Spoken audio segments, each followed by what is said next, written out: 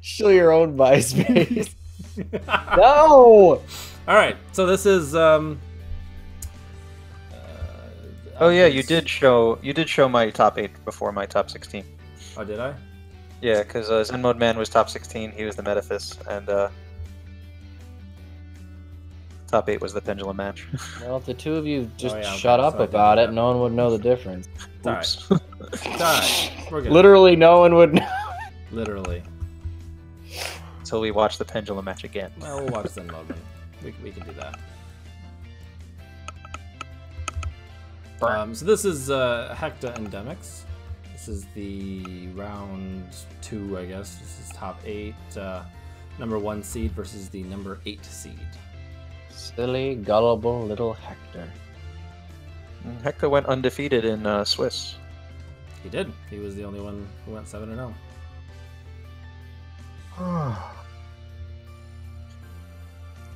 Rivalry. Let's look at this with the Mind Crush is cute. Mm-hmm. Continuously mind crushing a bunch of monsters and traps that all activate in the graveyard. Yeah, about that. Oof. Oof, the Storm Duster. I love me some heavy Storm Duster. Card puts in a work. Yeah. I think that he probably could have won otherwise, but that definitely solidly put the nail in the coffin. Remember to support the Divinator channel on things like Patreon, MySpace, Second Life, Grinder, and Chatterbait. How do you support people on? Never mind. I don't want to know. All right. So game number 2. If you were paying attention. That's a lot of traps. Is that my pass?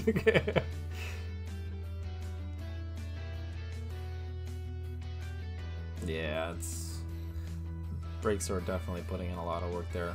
He didn't open up Multi-Faker and a lot of traps, so he kind of bricked.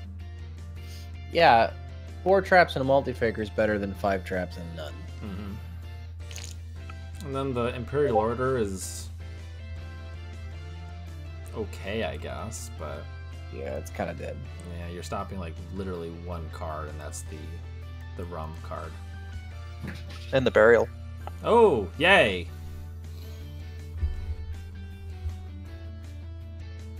I don't think he just didn't have a good side. Oh, Waking the Dragon. 2 dead. 2 dead. 2 dead for me. He just wanted to pop it. Tommy He's managed He's got no way to bait him into popping them, though. Right. There's nothing that's set in that deck that would encourage someone to just pop them. No. What Oh, he was does. I sided that against Tommy the other day. Yeah. Little did I know he sided it against me as well. And I storm dustered it. Nice. And he played Falcon, and I had no out to it. Awesome. Felt bad, man. I was like, "Where's my cat shark? No!" So he managed to boost. He needs to boost Decode Talker just to get over Ultimate Falcon. Just as, which is actually, that is what you. I like that. That is I what like you would do. that. All right. That's Yu-Gi-Oh right there. This is Benji's totally top 8 match, and not the top 16. Now this was the, yeah, we showed the wrong one before. So this, you were right. The Metaphys was your first go around. I mean, it makes more sense that Metaphys would be 16 and not 8, but Yeah. that's none of my business. It was a deck I considered playing. Figured it'd be affordable. Yeah, this is Zen Modeman playing Metaphys, and Slifer was playing Pendulums from earlier. It's the only deck in the game that can almost play Card of Sanctity. I guess. I tried it in Shuranui's. Did it work? No. I tried. I tried. The dream is to get it to work, because if it did work, it'd be a good draw card. Tell Better Wonder if Dave he- to post his YouTube channel. Better run. Is he teching Grand Medu Garzette in here? I don't remember. Or no, Not Garzad. De Erza. The one, One Punch Man. Yeah, the One Punch Man. Punch! I don't think so. One time I summoned one with a levy or the Sky Dragon. Like I Your made opponents? it from my opponent. It was pretty funny. That's a nice top card he drew there. Oh yeah, right? Macro. Right. Macro. It's convenient. I mean, not that he doesn't have pseudo macro also. Right. I mean, He's got I'm sorry about whoever is playing the Infernoids. Are about to have a bad day. Yeah, I mean, if you were able to out macro, he does have the different dimension ground set as well. So. Oof! Look at that damage pile though. Feels bad, man. Yeah. You're able to get rid of both of those, but. Can you out it? But can you do this? Out it? Can you out it? Like, I can out it. I gotta be Storm Duster. And then this happens. Yeah. He opened up pretty well. Big old Trump wall back there. This is like the only misplay I think I made in this duel. I forgot that the DDR is going to send the Pendulum monster to the banner zone. Because I'm like, oh, I got rid of it. Right. Oh no, it's back. Right. Is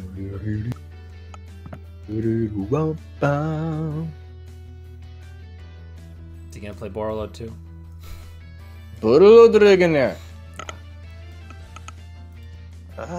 How many macro cosmoses can he hit you with? All of them. All of them. Did I just see Fusionist in the extra deck?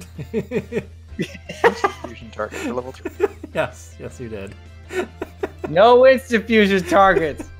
This is the first time I've chosen to go first. Okay. Just because you're like no macro for you. If I can get like, I played a lot of back row hate in the side deck, so I wanted to make sure that they'd go off. They were like Malevolent Catastrophe, nice. Heavy Storm Duster, Cute. Red Malevolent Reboot. Catastrophe. You know what?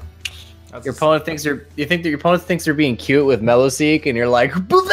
Like that'd be funny. Like it'd be a blowout. Yeah, my friend was playing in his ABCs for the Altergeist match, so I'm like, oh, I'll play that. Seems good. Did he not call one? Or no, that's the not reasoning. Like yeah, No. you opened up. When I saw that you opened up, Oof, man, you get you mill anymore?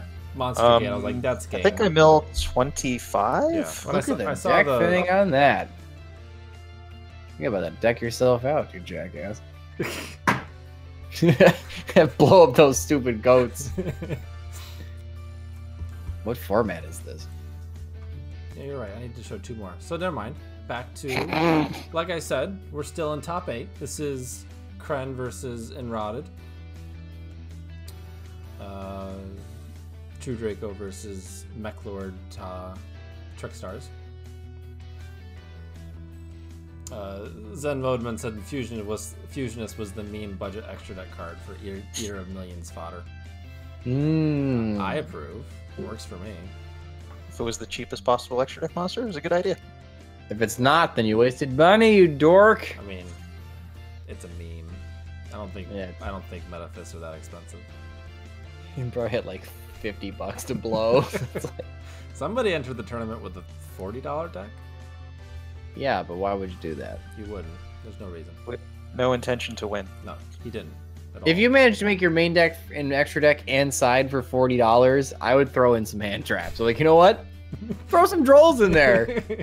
And evenly matched. And evenly matched. I got this.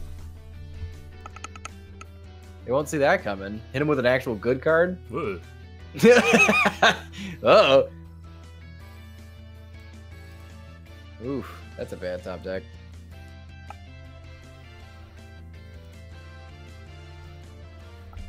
All right. Game number 2.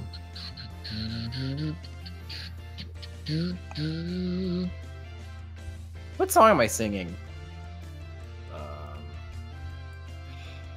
Do it again. It's like Happy.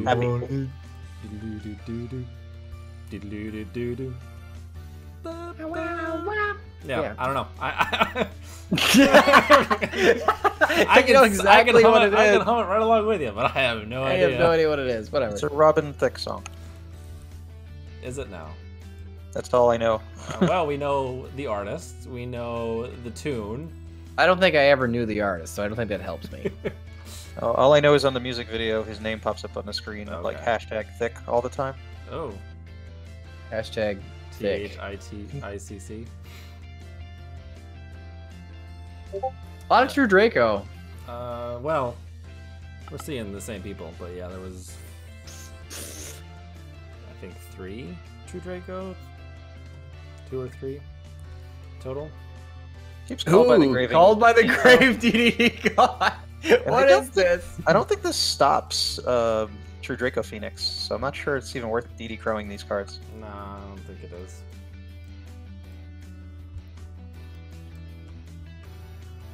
But yeah, that was a True Draco moves on. It's the third Johto theme from Dave. All right. The Robin Thicke song from Ryan. No, that would be.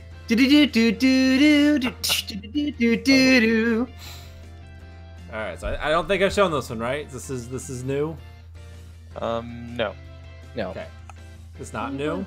This this is Everyone wanna get there faster, make the way to the. Oh, I'll stop. Gonna get us I will. demonetized. I will be singing that all night if you don't stop me. Don't stop me now.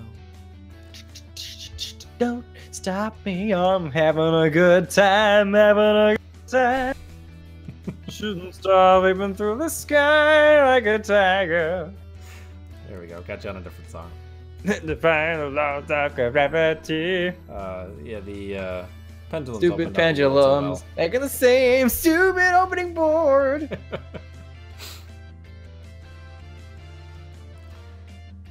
Needs more Mound of the Bound in its Trickstar Time Lords. Notice he never plays it. Yes. My point has been proven. If you're seeing a card stuck in your hand majority of the time, He's bad. it's bad. He's bad. Waiting for the searches on the reincarnation is quality.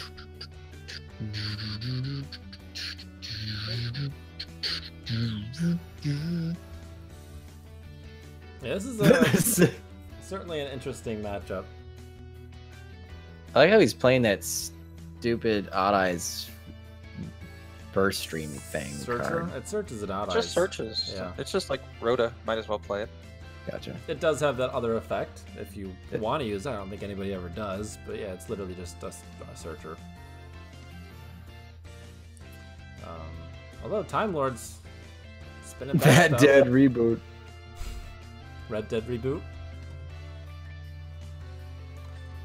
I'd like to see some Trickstar Mounds bound. What? Are you talking about boobies? I think he's talking about boobies. No. I can't be sure because it was a super clumsy joke. But